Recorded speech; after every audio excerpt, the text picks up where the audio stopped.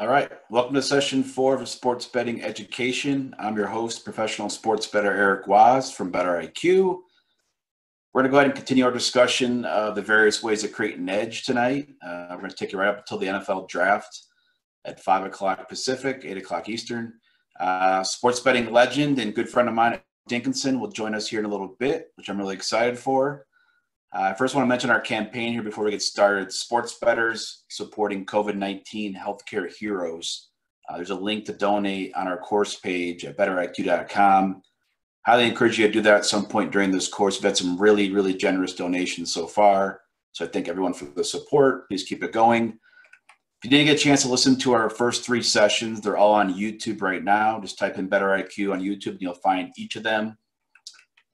They kind of build up as you go. So if you've missed something, I encourage you to listen to it as soon as you can, just so you build on those building blocks from the earlier sessions. If you do have any questions throughout the class, there's a Q&A button at the very bottom of the Zoom, bottom of the template there. You can see it. So you click on that, ask a question. I won't look at those until probably the last 5 or 10 minutes. We can do as many as we can. And then the rest of those I can answer on Twitter, hopefully the next morning. So last session, we talked about what an edge is in the sports betting market, and then how to choose the right betting markets to participate in. And then we got into power ratings a little bit with Captain Jack. And I want to kind of pick that up here. We didn't get through all of it for the first about 15 minutes here, and then we'll bring in Dink to talk about his approach a little bit. And we'll talk about making a line as well and kind of how you make adjustments to kind of get to the ultimate number. So I introduced power ratings, and we're going to kind of dive into that some more here. I want to get more into like the fine tuning of the range. We talked last session about using point differentials and some very generic metrics you can use to kind of get started, but that's obviously not going to be good enough to beat the market, and you have to do a lot more than that. So you obviously need to latch on some metrics for each sport that are predictive. If you want to take it one step further, we'll go into it in a minute about creating some of your own ratings, combining some elements and things like that. So I want to shift to basketball. We have talked a lot about basketball so far. I talked a lot about football and some other sports, baseball a little bit with other guests. So in basketball, a really good starting point is the efficiency ratings. So you have defensive efficiency, offensive efficiency, and you've got the pace ratings. And you can actually compute a pretty good, accurate line using just those 3 things alone. It depends how you use them, but if you just want to take the efficiencies and the pace, I can kind of show you guys. Maybe I'll do like a little video over the weekend to go through all the calculations. It's really not that hard to get you a line on a game. The key is how you make the adjustments to those efficiency ratings, because they're not going to, again, be good enough to beat the market. You got to make your own adjustments to offense, defense, pace, and combine those to make it a stronger, more predictive formula. So in football, really, yards per play is kind of the barometer a lot of guys use. We talked about that last session a little bit. You can have an adjusted yards per play you use that is going to be better than the markets, and then use kind of a plays per game kind of pace to figure out how many possessions there'll be in a game on average and how many plays they'll be able to get in, and kind of take that one step further to compute projected score. So I can do that again over the weekend. I'll put together maybe a short video on how to do the basic calculations. So you want to look at stats and metrics, obviously, that are very predictive. But on top of that, to take it one step further, you want to look at some stats that people aren't looking at. And I think, we can use a sport like baseball. We'll talk when Dink gets on a little bit about baseball and hockey. But looking at some of the metrics, maybe like for starting pitchers, velocity or spin rate, things that are definitely predictive of how well a pitcher is pitching, how effective he can be. And, obviously runs scored and runs allowed is kind of what determines a winner in baseball. So when you get kind of granular, look, several layers deeper, you're going to look at those things like velocity, like spin rate, and try to normalize those to say, okay, what is a normal, an average kind of for those ratings for that pitcher? So, what's its average velocity, its average spin rate? That way you can kind of gauge, any point in time if he's better or worse than what he usually is. And that'll tell you a lot about his performance. It might not be what his actual numbers come out to, but it'll give you at least a baseline of what to expect when he's at different numbers. So we'll talk more about that here in a little bit. Charting is another way. we'll talk with Dink about this too. When you're charting, looking at games from day to day, looking at box scores, play-by-play logs, reading recaps, watching some games. That's another approach that kind of more the traditional old school, not using a model necessarily, maybe using a mental model or have a process. You're not using the algorithm, not using any kind of software, any kind of program to compute a rating. You're doing it more manually from day to day. I think there's a lot of elements that modelers miss not doing it that way. And then the flip side, there's things that the traditional guys who do it, day by day manually, they miss because they're not using a model. So there is definitely some pros and cons to each approach. But I think the non-modeling approach that we'll talk through tonight is probably going to resonate better with a lot more of you that don't have maybe the technical skills or haven't learned them yet, how to build like a model using, regression analysis and figuring out exactly how much things are worth.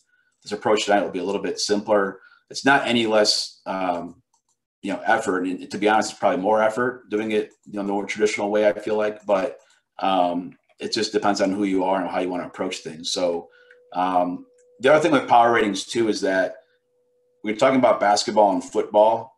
They're a little more, they're a little simpler. When we want to calculate a point spread, you subtract one from the other. It's really not that way for money line sports. They're different. You can't just take a money line, subtract another money line. It's not going to get you the right answer. You need to convert them into probabilities to really get an apples to apples comparison. So if you have a 500 team, an average team in let's say baseball, you can say, okay, they have a 500 winning percentage. You can make that like a 50 rating in your rating scale. And like I told you before, rating scale really doesn't matter all that much. And then a 60% win rate could be a 60 rating, and so on. So you can have ever in between or lower than that. The key is when you take those power ratings, you got to convert them back into a probability first to figure out what the line of the game should be. You can't just subtract them. Like I said, for football and basketball, it's very easy. You just subtract the two. You've got your point spread. It's a little more complicated than that. And I'll share that in this extra video I do over the weekend to kind of get you the math on. It's not hard. It's just got a matter of getting it down, converting a money line power rating into an actual probability of winning the game, which we can turn into a money line. So you can compare that to the market to see if there's a value there or not. But I think the biggest challenge in power ratings is kind of maintaining them day to day. It's really a grind. You can't skip days. You can't take days off. If you do, you'll miss information. You'll miss data that's really important. So when you have a model, obviously you can automate that process. But when you're doing it manually, it's a lot more work. I feel like it's a lot more effort, but you do find some subjective elements you'll probably miss if you're doing it with a model. So there's certain questions I think you should be asking yourself when you're adjusting the power ratings. The big question is, did the teams you're in the game you're looking at, did the teams exceed expectations, underperform expectations based on what you thought they should be doing in that game? And it's not as simple as just looking at the final score. It's usually the underlying metrics that tell you more about what actually happened in the game, especially for a sport like hockey or baseball. You can dominate the game and still lose the game. So you're not looking at scores as often in those sports, whereas basketball, it's a little more score focused. Football, somewhere in the middle, but hockey and baseball, again, you can absolutely dominate the game and lose it just depending on one player, shutting that team down. Where a goalie in hockey can shut down 46 shots, not allow anything to get past him. In baseball, a starting pitcher could get totally, he could be totally off his game. He give up a lot of hits, but they don't lead to any runs for some reason. They just strand a lot of runners or hit into a lot of double plays. So again, the score is not the best gauge. You want to look at the underlying stats to see what actually happened in that game and make your adjustments that way. We'll go through an example here when we get Alan on here. The other thing you want to look at is there any outliers in the game, like an injury that happened or something that maybe is unforeseen that you didn't anticipate before the game that might have impacted the game. That's where kind of reading the game recaps are really important, because you're going to miss a lot of that kind of stuff if you don't watch the game, or if you just look at the box score, maybe you missed certain things like that. There could be an injury. There could have been something significant that happened that just changed the whole complexion of the game. That's, again, you'll get that in a recap. What you're ultimately boiling it down to is you want to see how much luck was there involved in the game, how much luck played a role in the game. And there's a lot of misleading final scores in a lot of these games where the scores don't really tell you what's really happening. I'd say probably like 80% of games, the score isn't really accurate. It's close in a lot of cases, but I'm always making adjustments to every final score to come up with an adjusted score that I think is more accurate. It comes down to that signal and the noise again from we talked about last Tuesday with Captain Jack, that the noise is the score sometimes. It's the signals more the underlying stats that tell you what actually happened. And the score could be kind of noisy, especially in a sport like hockey. I'd say earlier in the season, you want to be a little more aggressive in updating your power ratings because you have more uncertainty at the beginning of the year than you do at the end. So by the time you get halfway through the season, your adjustments are probably much smaller on the teams from week to week or day to day. Whereas in the beginning of the year, when you just have a lot of new players and be a new coach, different circumstances, different chemistry with the team, I think you have to be a little more aggressive. If you're not, I think you're going to probably miss things. And if you're not proactive, you're going to find out that the market's probably ahead of you. So don't be afraid to take some big leaps and make some big adjustments to your power ratings early on. You have to be careful not to make too big of adjustments, obviously. You don't want to overreact on one result. When you start getting a couple of games in, you've got to get proactive and say, hey, this team is actually different than what I thought, different than what the market thought, different than what they were last year. And the sooner you make those adjustments, the better. Again, it's a delicate balance between not overreacting, but also reacting enough and getting ahead of the market a little bit. Don't fall into the narrative traps. You hear a lot of narratives about, teams that beat writers or, studio analysts will start, saying, hey, this team is, they look great. The chemistry is great. This coach is making all these changes. I mean, whatever it is, they're talking up. I mean, you got to be careful. Let the numbers do more of the talking. Obviously, reading and getting information is good, but the numbers should lead the way. So keep that in mind at all times, that the numbers should be backing up what you think. If you think a narrative is real, look at the numbers and make sure it's real. Make sure it's something that's really happening. Another big thing, and we'll talk about this in a little bit too, is current form. Like, how much do you adjust your ratings based on how a team's playing right now versus what they were for the entire season? You can look at that in two different ways. In a sport like baseball, you might say, well, game to game, every game's different, you get different pitchers, different lineups.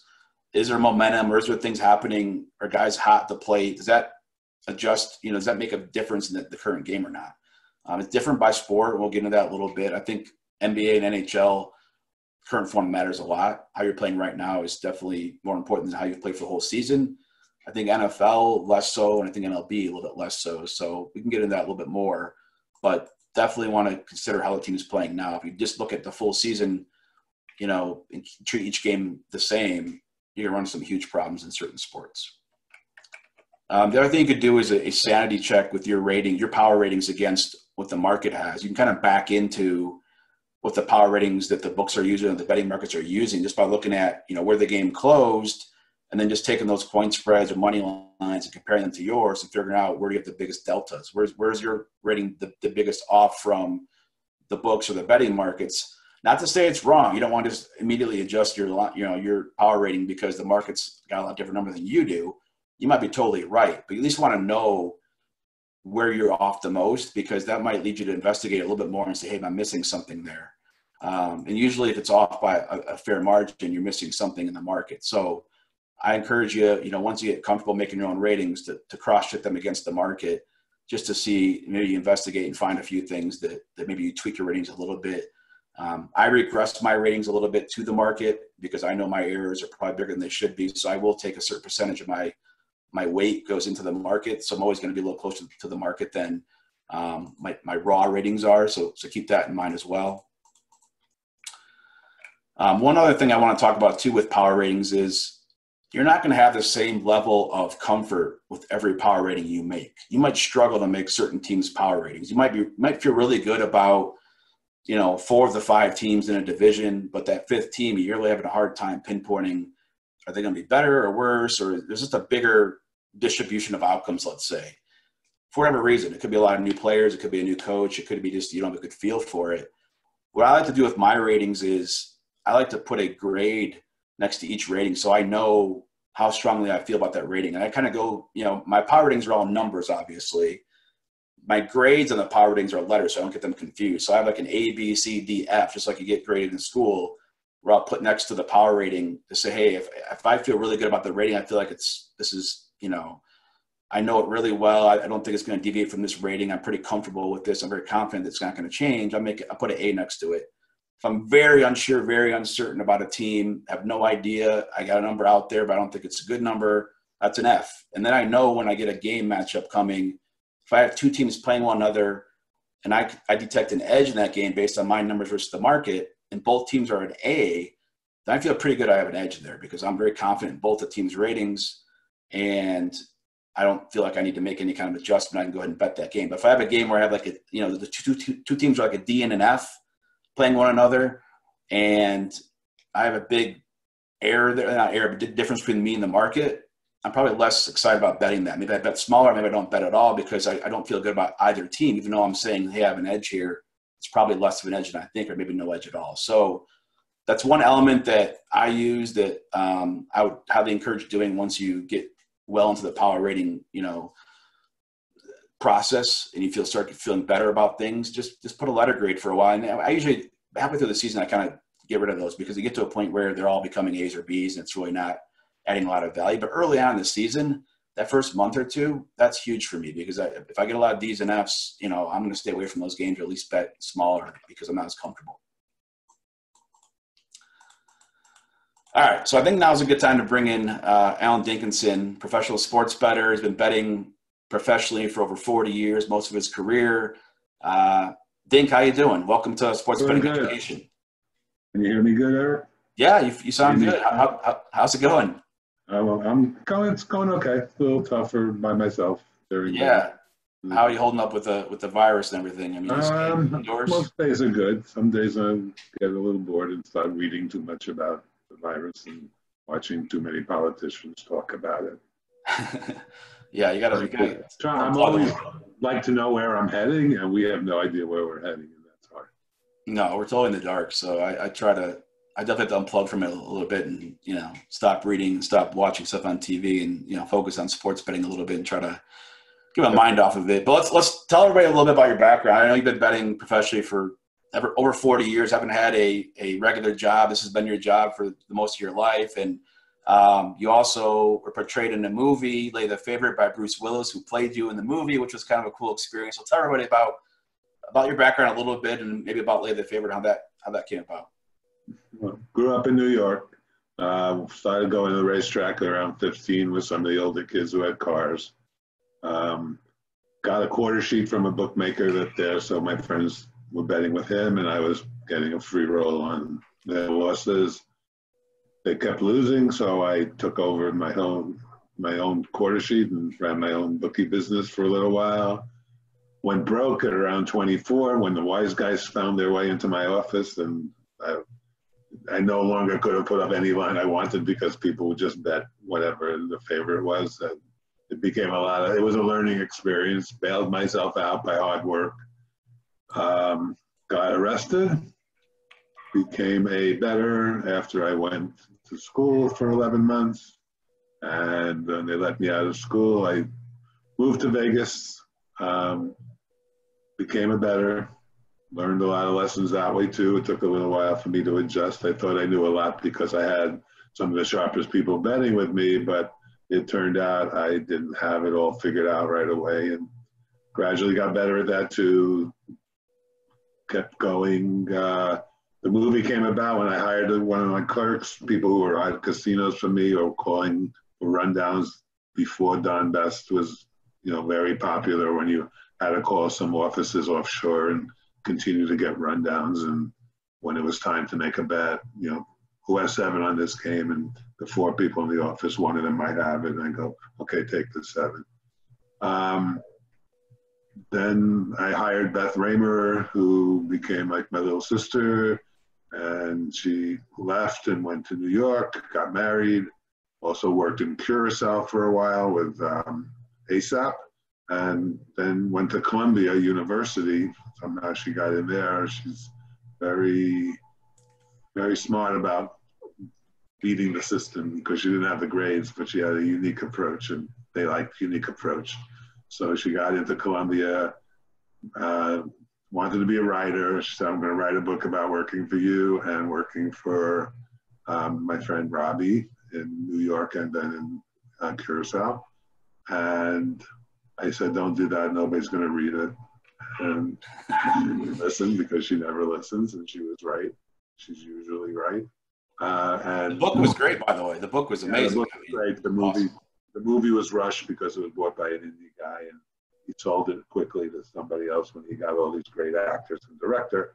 Stephen Frears was the director. So by reputation, he sold it and made like quick turnover of $3 million, and then it's up to him to put money into the movie to make it good. He put nothing into the movie. They shot it in 30 days. It was rushed. It wasn't good. And the movie turned out to be pretty bad, but before the movie, it was really bad the first time. They had to make some improvements on it. Who was some of the cast? Bruce Willis played you, but who were some of the other Bruce Willis cast? played me. My wife, who was Tulip in the movie, was Catherine Zeta-Jones. I tell people I was married once to Catherine Zeta-Jones, even though she didn't know she was married to me. Rebecca Hall, who was one of the nicest people ever, played Beth, and played her. I like Beth, and I think that got the movie into a little trouble because the character was so over the top. But if you knew Beth, it was actually maybe a little understated. Vince Vaughn played Robbie, the Curacao bookmaker. And Joe, God, I forgot his name. Was a soap opera guy played Jeremy, which is Beth's husband. It's a great cast. I mean, a lot of big names in there. It was a great cast. Yeah, it was an honor to be played by Bruce. He was very, very nice to me and my wife. Total gentleman. People said he's hard to work with, but you know, we kept in touch for a little while after the movie, and he was a good guy. He was, you know, in New York. He's a Jersey guy. He was a New York bartender for a while, so I think we related a little that way. The funny story is the first time we met was right before the movie started.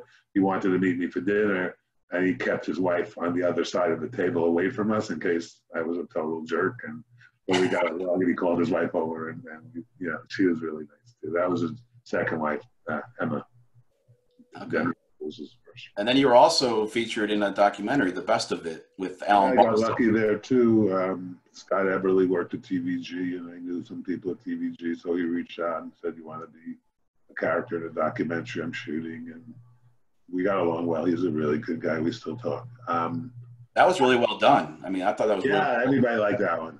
Everybody liked that one. Unfortunately, it didn't make it, you know, much money, but it made some money, and it wasn't a failure. And it's kind of a niche documentary about gamblers, and I thought it was well done. I thought, you know, I was a little off the. I was the most sane by elimination. You know, Alan Boston, Len Banker, and The Shrink. And the movie takes a dark turn at the end. It was good. It was good. You learn a lot about gambling. You learn about it's a frustrating, hard job. That's what it's become. It wasn't always like that, but now gambling's a lot of work. There are a lot of smart people like you and Rufus and Spanky and Captain Jack and a lot. My competition is so much more educated than me when I first started, just because I was a college-educated person with a degree in accounting and a bunch of statistics classes. I was in the upper echelon of knowledgeable applications. For most gamblers were just gamblers looking who couldn't make it anywhere else, and bookmakers didn't really work that hard because most of their customers were betting favorites and not winning. So I came in at a good time to be a bettor. Even a better time to be a bookmaker because there weren't that many sharp people. But that turned around with the computer group and Billy Walters and Stevie Z and all the people who ended up betting with me. And you know, I was like, hey, 6 years ago, I didn't have any customer that are winning. For 6 years, I never had a customer who won. And now I have this influx of like 15 customers who win every week. And I have to change my ways and respect the bettors more. We've made it this. I mean, you've been doing this your entire career. I mean, 40 plus years of betting on sports. That's a pretty awesome achievement. I mean, that's yeah. So let's talk. That was my biggest mistake. I didn't take advantage when times were good, and now times are different. Yeah, I can grind out a living now. That's all I can do with a lot of work. Yeah, well, you still do pretty well. I mean, you're still handicapping. You're still sharp mentally. You look. I mean, you're doing fine. You're doing absolutely fine. So let's try to learn from you a little bit, kind of how you do things. So obviously, you said you handicap NHL and MLB primarily right now. Would you say that's accurate? Right? Very accurate. Probably 100% of my handicapping is in those two sports. Okay. Not 100% of my betting because I'll follow market moves or talk to some people, trade information. You know, I follow you sometimes. You follow me sometimes. Right. And those are money line sports, obviously. So those are a little trickier, I think, from a power rating standpoint. You can't just subtract them and get a point spread kind of thing. You got to be a little more creative with that. So let's kind of talk about your approach. So we talked about charting earlier and how, looking at box scores, recaps, watching games, you're kind of doing all those things to kind of, bake them all into your model, so to speak, your mental model of doing things. Yeah, that's what it is, a mental model. Everybody, I'll tell everybody I can't model, but you do, everything is worth something in your mind, and that is where the line goes. You saw with the two teams being even, and then you leave the even as this is a better team, the other team has injuries, the other team is tired, my team is fresh. What are all those worth? Stop with -20 as your break-even point, and then you go, well, now it's like -80. And then you go, well, they're playing the Red Wings, the worst team in hockey right now, and my team is the Golden Knights. It was on a good run. So maybe could be up to like 280, 320 or something on those kind of games. And you just think about it in your mind and put in a range where you won't bet if that's the line. And to pass a lot of games, might find some more value in totals. Injuries are really important. To me, at least, injuries are really important. They change your power rating. If McDavid's been out for a month, Edmonton automatically gets a huge bump when he comes back and have a huge regression when he was out. You have to figure out how much that's worth in terms of cents. Is it a 30-cent injury? Is it a 20-cent injury? Do they overrate the injuries, the bookmakers, or do they underrate the injuries? Are there cluster injuries? Are 3 players out? Are all the lines different tonight because there's a player out from the number 1, 2, and 3 line, and they have to move up players on from the 4th line to fill those spots? That's hard. It's hard to play with people in hockey who you haven't played with for a while. There's little gimmicks like that. I kind of like gimmicks like, this team is playing their 3rd game in 4 nights and they traveled the last 2 days.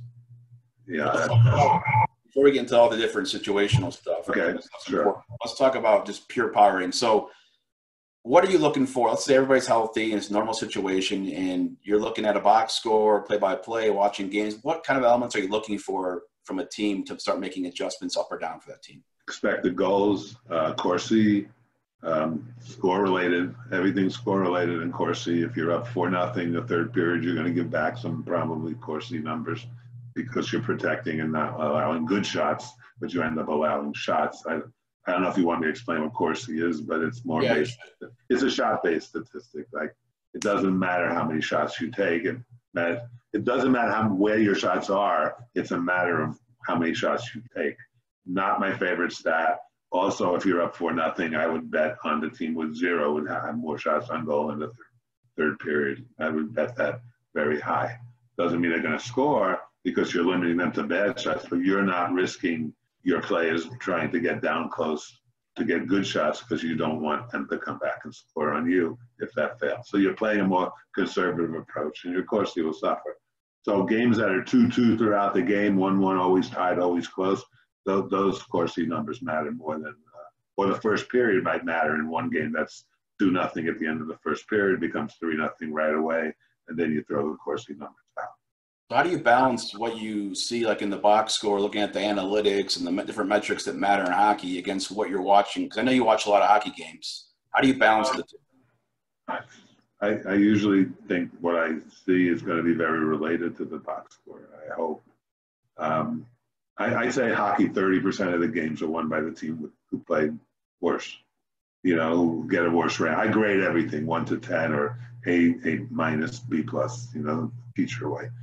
So I always have these grades, and they're based on expectation. They're not based on final score. So if a good team's playing a bad team and the line is 90 and a good team wins 2-1, I can see the bad team getting a B minus and the good team getting a C plus because they didn't dominate the game. They were kind of fortunate to win. Maybe the game seemed evenish. They were supposed to be better than evenish. So you have an idea going into each game what to expect, and then you're you can do that by the closing line and be safe about it, or you can do that by your line and be safe about it. They should be close to each other.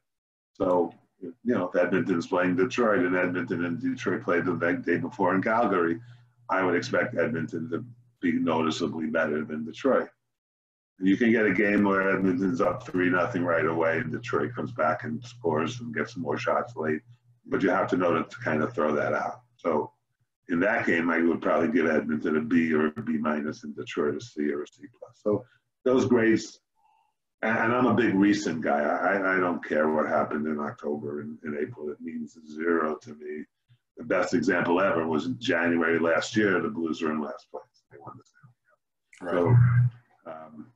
So So you can current form tell. is everything. How many games do you go back for current form? Are you looking at 10 games, 5 games? I mean, Maybe like 2 weeks. I don't know how many games you're going to play in those 2 weeks. The schedule is always not balanced, and some teams get a week off. And which games use the backup goal you're not supposed to do as well. If your backup goal is different than your regular goal, you're not supposed to do well if you traveled a lot and you're tired. You're not supposed to do as well if you're playing your third game in 4 nights. There's a whole lot of things, and then you have an injury or two, a new injury, or they have somebody coming back, and that gives them a little more of an expectation. So a lot of it is based on the little bit of chicken soup that you're making with it, and you're stirring the soup, and you're adding a little ingredients in to get your final line. Advantages, disadvantages, they balance out. And one team have a bigger advantage. How is the market? The teams that I always try to bet more against teams that are winning and recently winning, but not playing that well rated in my ratings, and on teams that have been recently losing but playing better than they look. That's what I'm looking for. So kind of like a horse that ran a good race but ran 5th because he had to go wide. A horse cut him off. He was in trouble in the stretch. You're looking for things that make the result worse or better than it really appears. So I think the big 3, like in hockey, and this is similar in basketball as well, NBA, are like injuries, travel, and rest, right? I mean, those are going to deviate from game to game. They're going to be different for every team. Everybody's in a different situation from night to night. Do you think that the betting markets do a good job of taking those 3 things into account? Or do you think most of your edge comes from valuing those things differently than what the betting markets value them? I think they're okay. I mean, the betting market's tougher now than it was before. When I started betting hockey, which I was betting when I was bookmaking, I would have 2 girls, one in Vancouver and one in New York City, go to out-of-town newspaper stands and read me the articles from the out-of-town newspaper, which was a day old, but it was so much more informative. You can get injuries that, a really good player has the flu. Nobody knows that. Nobody has it on the line. Don Best didn't exist. It didn't come up. Computers didn't exist. Nobody could go on a website and go, oh, look, there's no Gretzky today. You're aging yourself now. I'm 66. And, once you say I've been betting for 40 years, you're aging me right then and there. So, you're right. I gave it away. So it's I wasn't betting when I was 3, and I'm not 43. So, yeah. So I finally reached the dinosaur level that people talk about.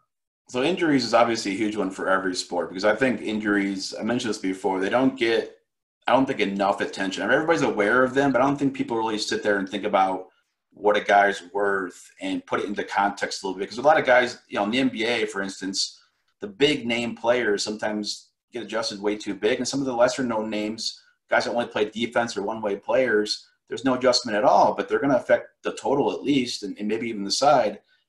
Do you think hockey and baseball are that way, where the injuries are maybe not given enough credit in certain cases, in some cases? Lineups are really important in baseball. I wrote this down, that if you're doing power ratings in baseball, you should almost have 2 sets against the lefty and against the righty, because teams could be really different about those. That was a little trick pointer that maybe people haven't thought about. It makes it a little harder because you got to keep adjusting different power ratings every night. The lineups are really important in baseball. Injuries are huge in hockey. I think that's my number 1 priority, is injuries over rest.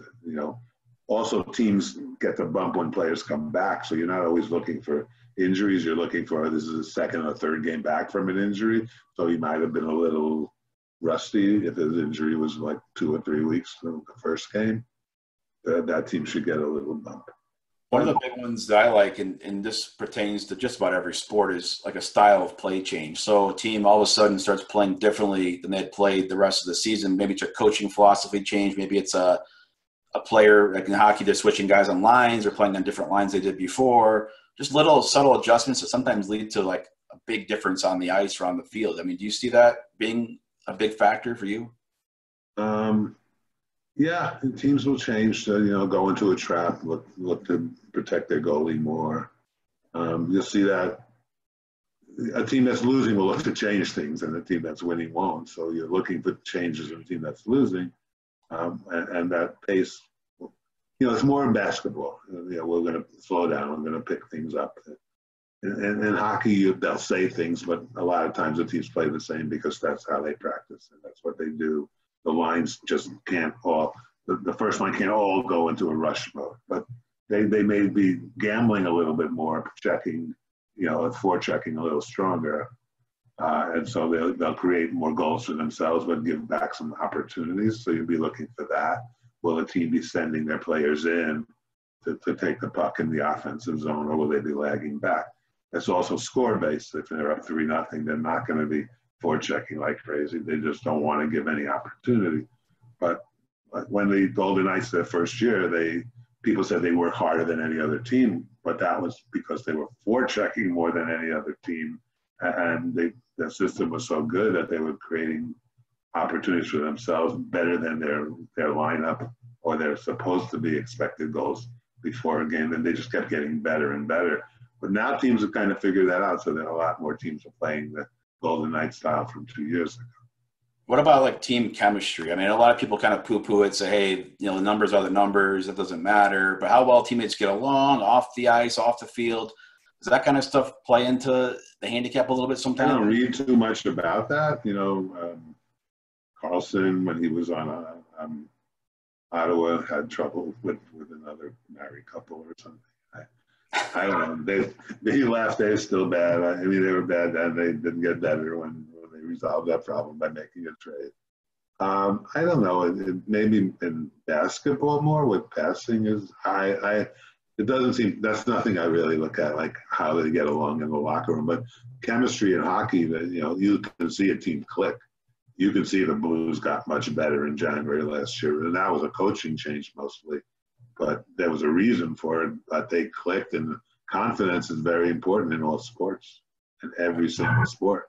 When you go into a batting slump and you lose your confidence, you try to make changes, and it gets worse and worse. It takes a while to get your confidence back.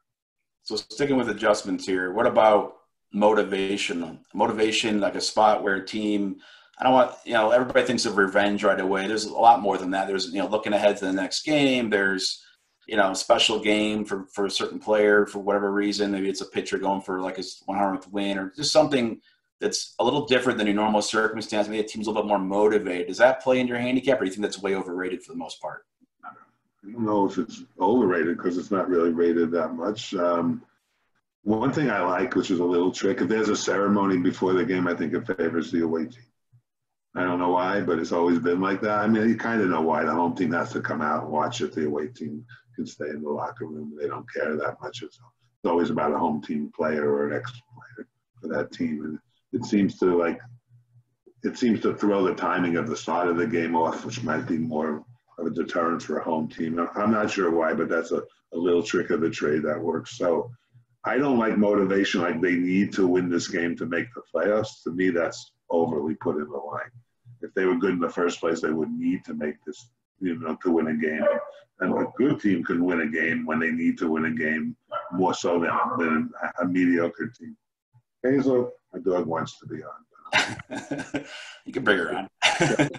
What about series history? So how the teams have matched up in the past. Do you ever look at series history? Is that another one that's just simply not worth it, or is not in baseball, but definitely in hockey? Some teams can put a stopper out there when they play at home and stop a good player because their fourth line can stop a good first line. And if that team is a one-line team, you might want to take note of that, because in hockey it's different because the home team gets the last change, so they can dictate the matchups. Line A against line C from the other team.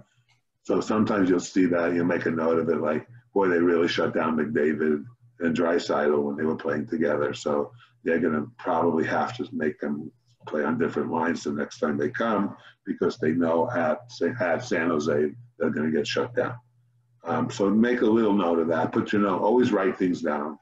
Write your little notes, even if they – because you won't remember them, like a month later when that matchup comes back. I always write my injuries. I have the injuries for each game. I chart each game in the book and write the injuries underneath, even if they're minor, as long as they're players who are regular players. especially if like two defensemen are out, the number 3 and number 4 guy. That's much worse than one defenseman being out. Disrupts the chemistry of a line. It makes the second pairing play against a much tougher role for them. The checking, the conservative stay-at-home defensemen now can't stay at home because they're playing against better players. And little changes. I think hockey is the most injury-key sport. Baseball, it's obvious if a great player's out, the line's going to change. But in hockey, if 2 really good players are out, the line may just get neglected as long as your star players play. But that matters. If you take a player from the second line and a third line, that probably hurts. That probably isn't put into the line by the bookmakers enough. So there's little tricks, and each sport has a little trick. So I have no clue how basketball works. It's too much work for me, and the NBA is like I'm probably a lifelong 37% better when I try to do it. Yeah, basketball is a different handicap for sure. I mean, going back to motivation, series history, some of these factors, I think, even chemistry, I think they play up more in the team, more of a team. NBA for me, college basketball for me, I found a lot of series histories that are really one-sided as far as the pace or tempo of the game, because you have 2 teams with contrasting styles. One team plays, maybe full court press, or team plays zone, and you put them together, and just one team's able to impose its will consistently game after game. Maybe the last 8 games in the series have gone under by an average of 15 points because just one team's superior at putting their style out there and stopping the other team from executing theirs. And motivation, things like that. I think in basketball, I think it's probably a little bit overrated, I would say, on the whole. I mean, let's say a team lost in the NBA to a team a week ago, lost by 25. If it's more recent, I think it matters more. But if it was 2 months ago, I just don't think it matters anymore. I think teams kind of forget. And the NBA is a sport where teams take nights off sometimes. They're not always giving 100%. That might have been a game that they just didn't take seriously, so they don't, the revenge. They may have come off a big win against the top team the night before, and then they're playing a mediocre team. That's the letdown thing. That's the only thing I'll give. I don't think motivation was, Houston beat Minnesota by 10 the last time they were in Minnesota. Now Minnesota's going to be up for this game more. And why would Houston not be playing the same way they played the first time? And I always think teams with no injury or no rest should be playing their best, and not against the really worst teams in the NBA where a team almost is a 14-point favorite. A lot of times you'll see the first half and those games be closer, and then because they're confident, they'll blow them away in the second half. What about the market? So if you got some ratings on teams that are pretty far off from the market, do you dig in and look at those teams a little more, or are you just very confident with your numbers? How do you kind of approach when the market's telling you something on a team for the last 4 or 5 games, your rating's been way different than what the market's put out there? Yeah, because I put more into the last 4 or 5 games in the market, so I'm not surprised when that comes up. It takes a while for the market to make the adjustment in hockey. I can see 5 good games, but the team might have gone 2-3 or 3-2 in those games. And that's kind of where they were in the regular season, a 500 team. But I know they've gotten better. I know maybe they got a player back, or maybe they just got better. What about baseball? Obviously, the pitcher is baseball's hard. In baseball, I pretty much looked at that against what everybody else would be doing and jacking up the line. I like to bet underdogs in baseball if I had my choice. I respect big favorites. Most people don't want to bet big favorites, but I'm willing to bet big favorites. Big favorites, small underdogs is fine with me, looking for those value means, because if St. Louis is playing Pittsburgh and St. Louis has a good pitcher, but they're at Pittsburgh and they're 25, and it looks like, St. Louis is a good team, Pittsburgh is a pretty bad team. That's when you don't want to lay the 25. I think that line looks tempting. All they have to do is win, and you're not really risking that much. But I think in those situations, those teams would be much more likely to be like 10 or 15. So I think when you bet small favorites, especially on the road, that usually translates to trouble. It's just one of the things I avoid. It's not, a lot of times I'll find a good situation to bet those small favorites. It's not something I don't want to do, but I think if I looked over the whole season, my records of laying 10 to 30 would always be worse than other bracketed, other statistics based on the line, the closing line. And for me, it's important to beat the closing line, whether you do it by following a move or do it by feel. I like to bet either first or last, taking against the move last and on the, anticipating the move first. So for baseball, are you keeping a separate rating for every starting pitcher then? Do you have like a hard rating? I'll do it by feel. Like I'll look at velocity and spin rate and see if somebody's improving. If there's a history with the team, if the pitcher's been around a while, I'll look at the batter versus pitcher ratings and go, kind of overrated, but not overrated if they've been facing them 30 or 40 times. You'll see a lot of 4th or 7s, and who knows what those singles were. Baseball is more, I'm a totals guy more than baseball. I heard Captain Jack talk about barometric pressure, something I used when he was using it too. I'm still with it more than he is. I know it's in the line more now, but it was such a good thing then. It's still like a kind of a good thing now, I think. Temperature, humidity, barometric pressure, they're all kind of related.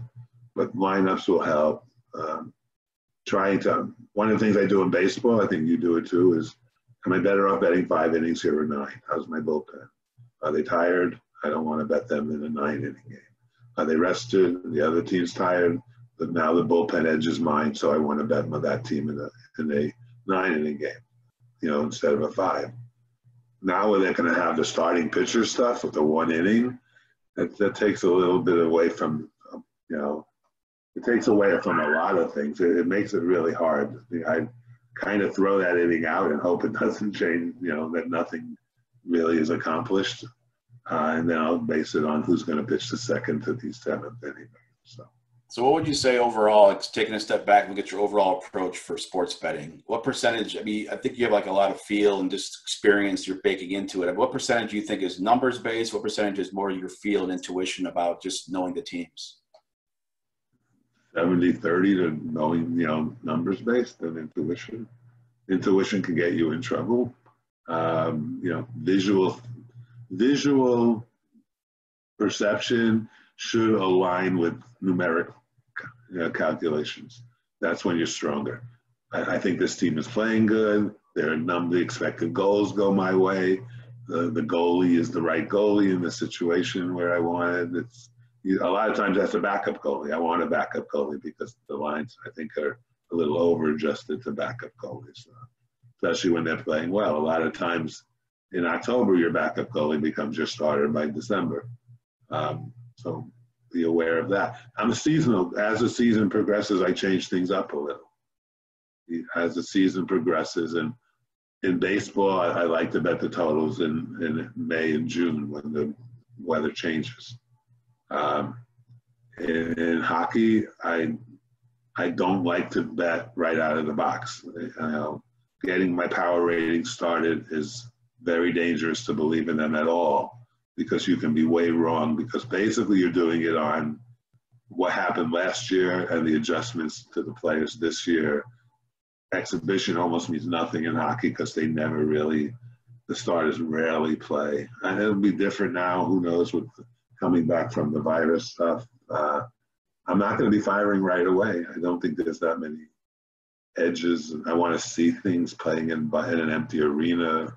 I don't know if it's going to be the same arena. Maybe they'll use 3 different arenas to play. There's a whole lot to wait for. So I'm dying for sports to come back, but I'm not dying to start firing at it. Do you think that the NHL will play the playoffs? Do you have an inkling of whether that'll happen or not? Well, somebody sent me an article, Larry Brooks, and he said a team is going to start practicing May 15th with the expectation of coming back. I wouldn't take that to the bank. We still have 2.5 weeks to see if the states open up and they spike or not. I don't know if every player wants to be in quarantine. I don't know what the quarantine will entail. There's a whole lot of things. How much time would they need to get ready? Would they need 3 or 4 weeks to get ready, you think, or less? No, the 3 or 4 weeks is now until May 15th to see what's going on when Georgia opens up.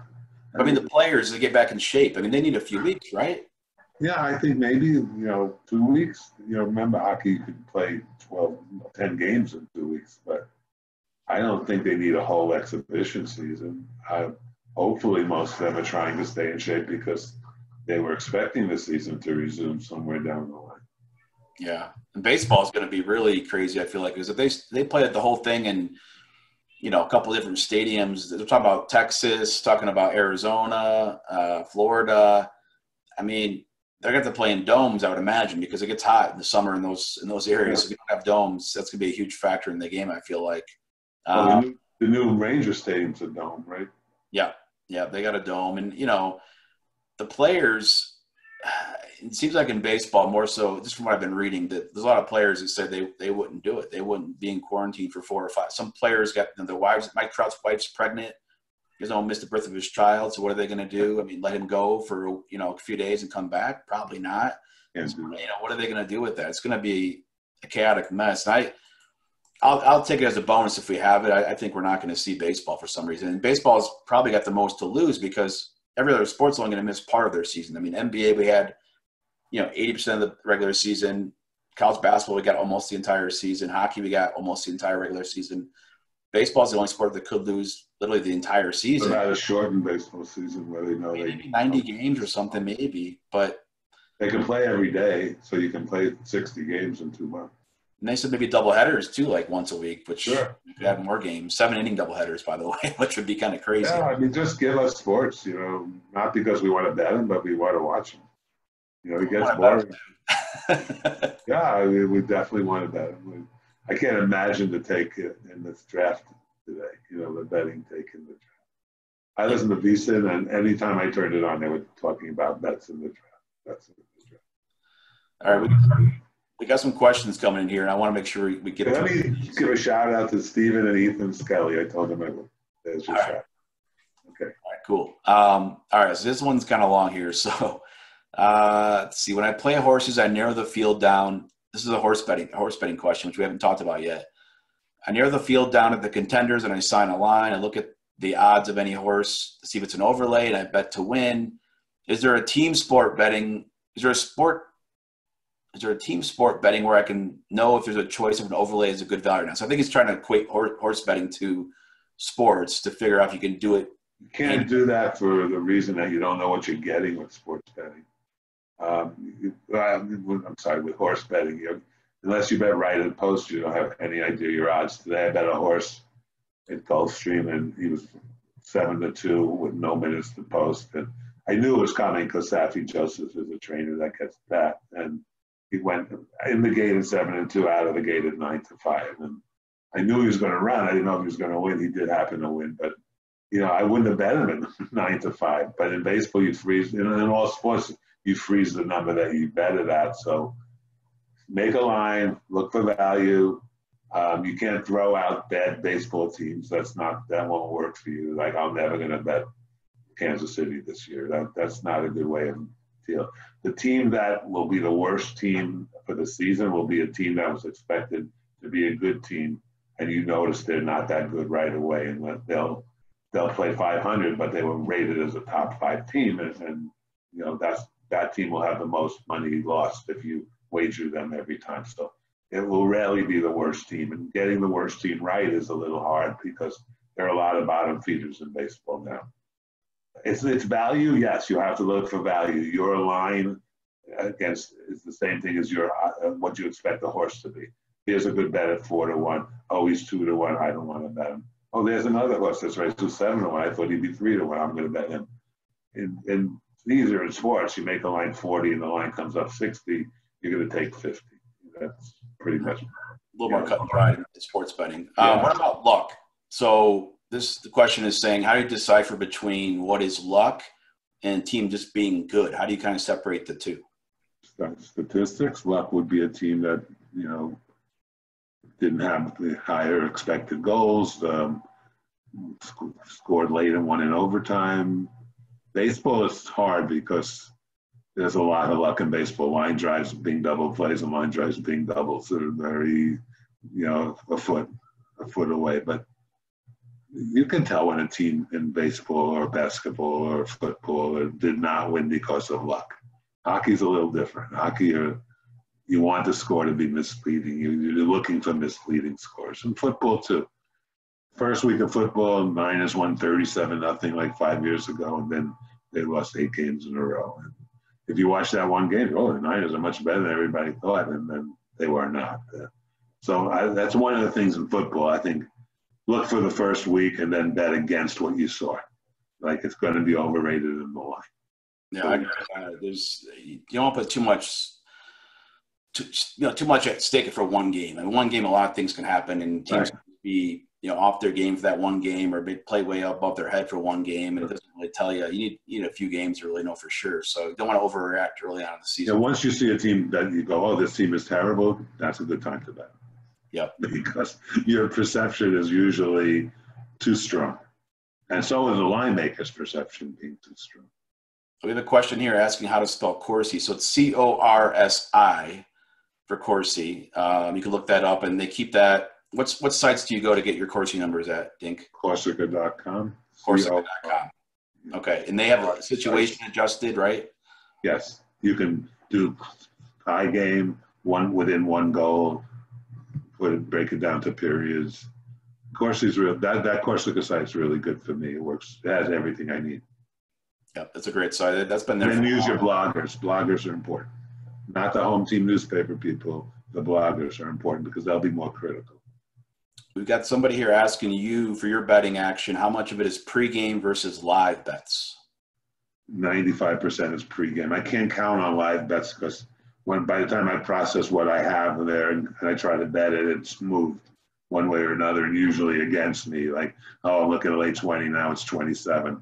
Late 27 for a little bit less. Now it's 29. There's a lot of those. So you miss a lot of the good bets, and you might get the bets that you saw the wrong way against the market. Like, I'm going to lay 20 here. Oh, it's 15. Oh, unbelievable. Well, they'll close 10, and you have the worst of it. So it's a little dangerous. I don't like live betting. I know it's the wave of the future. I don't mind doing it at halftime. I don't mind doing it at quarters. I don't like doing it at commercials. Yeah, another thing is very delayed. So, by the time you get your bet in, that game might have started, and in 5 seconds, I'm gone by. You get denied so often. I mean, the thing will just spin for a while, and then, the play happens. Spin places are terrible. If it goes against you, you get the bet. If it goes for you, you don't get the bet a lot of times. You're doing William Hill, and you're doing it while the game's going on. You got the worst. Yeah.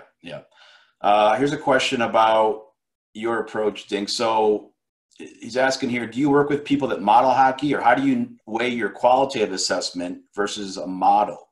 Are you using any kind of model or leaning on other people at all? Or is it all based on your own approach? It's based on my own approach. Hockey, I'm very confident that I can do everything by myself and not model, not put in a model, but put in what's this worth in the line? So-and-so's not playing goalie. Billington's not playing goalie. Allen's playing goalie. Well, Allen's been playing really good, so I'm not going to make that move more than a few cents. And and the sportsbook might have it more than what I think. So now I'm looking to bet St. Louis. But maybe somebody's out for St. Louis, so I have to, put that back into the line. So it's all little things to make a line. It's kind of a model, but it's not a true model. It's a mind model. It's my model of the way I think of each element and what it's worth towards the norm. Dink's mental model, as we can call it that. If you don't do that, I don't know how you can do sports, either a mental model or a real model. Right. You got to have some kind of process. If you're just willing to that's a big process where you come up with a line. Yeah, you got to have in hockey, I'm fine because I'll beat the line, pretty much consistently. All right, what about the biggest weaknesses in the lines? Are they in derivatives? Are they in first 5 innings, first period? Or do you think that there's more value in the full game size and totals? I like full game because you can probably lay 12 or take 10 somewhere down the line. You can't do that in the first 5 innings. So you have a bigger vig against you in the first 5 innings a lot of times. One of the things the first 5 innings that I do like, or the first periods in hockey, is the streaks are overrated. They've gone over the first period 7 times out of the last 8. That's really in the line. That's really pushed in the line. And it's kind of random because the totals are 1 or 2, 1.5 or 2, 1.5 or 2, and then you're dealing with a very small, what am I trying to say? You're dealing with a very small variance. One great save or one hit somebody in the head and went in the net will determine your first period. There's a lot more luck involved in a first period wager versus the whole. Yeah. I don't like betting the first team to 10 in an NBA. I think that's ridiculous. A lot of there's enough time for the game to play out. Yep. Here's a question here about someone who has a book that inflates all of their NHL favorites up 10 cents better than what Penny is offering. Can I blindly take anything 10 cents better than Penny is offering? You mean like Penny, you can lay 20, but they have it 30, so you can take 10? No, that would be close to a break-even bet. So you should pick and choose by making your own line where 10 cents isn't enough, especially with Penny. Though, the smaller end it probably is, right? Every sports book should be 5 cents higher than Penny because Penny has a 12-cent line and they have a 20-cent line. So already there's something going to be higher. But what are you laying on like a game that's pick'em? What's their line on pick'em for hockey? So their 05 or 04 would be 14 minus 06 on the other side. So in that case, you could take the 10 cents better because the VIG at that lower end of the spectrum is less, right? Yeah, but you're laying 06. You could lay 04 at Penny probably if it's 10 cents better. I think he's saying, though, he's getting 10 cents better than what Penny is. He could get 10 cents better on the dog that Penny's dog is. That's different. If the favorite is higher, but the VIG is 20 cents in his book, it's not that big an edge. But if you can take 20 at Pinnacle, but you can take 30 at your whatever bookmaker you have, that's a break-even bet blindly. And if you can handicap that a little bit better, that should make you a winner. Right. Yeah, it all depends on where is he coming off the dog or the. What's the dog bet? What the favorite is doesn't matter because you're not betting the favorite. But how much higher is it with the dog? Oh, he's responding here. So he says Penny will have plus 130 and I can take plus 140. That's okay. Yeah. Blindly, you should break even with that at worst. And if you're a good handicapper, you should make it work out and you'll have a profit. Yeah, that's a good book. I might have to reach out to this guy. Give me a call and we'll work it out. So forwards or defensemen in hockey, which has a bigger effect on your ratings? Defensemen, for sure. That's by far. Very underrated. Defensemen are the most important players in hockey. So what's like an average, a guy's out, what's an average defenseman worth versus an average forward? Just the average player right in the middle. Second line, a second or third line forward or a second and third pairing defenseman. Defenseman will play more time. And I'd say 5 cents for the defenseman and 3 cents for the forward. Okay. Does that make sense to you, Eric? I'm doing that off my head. Yeah, I mean, it obviously depends on the depth of the team a little bit and who's going to come and replace them, which you have to factor in. But yeah, on average, yeah, that sounds reasonable. Your fourth and fifth defenseman might not be that good because your first pairing is unbelievably good. It depends. Yep. Almost everything in sports the answer is it depends. Another question about hockey here. How important are the goalies to your line? Overrated. Goalies are overrated. Now the backup goalies are pretty close to the starting goalies. It's not like it was 30 years ago when, I don't want to mention a goal. Villemure and Jacquemin on the Rangers 40 years ago. Villemure was far from a Jacquemin. The save percentages were much lower, but the gap between the number one goalie save percentage and number two was incredibly higher than it is today. Goalie coaches have changed the game. That's why the hockey totals are now 5.5 instead of 8.5.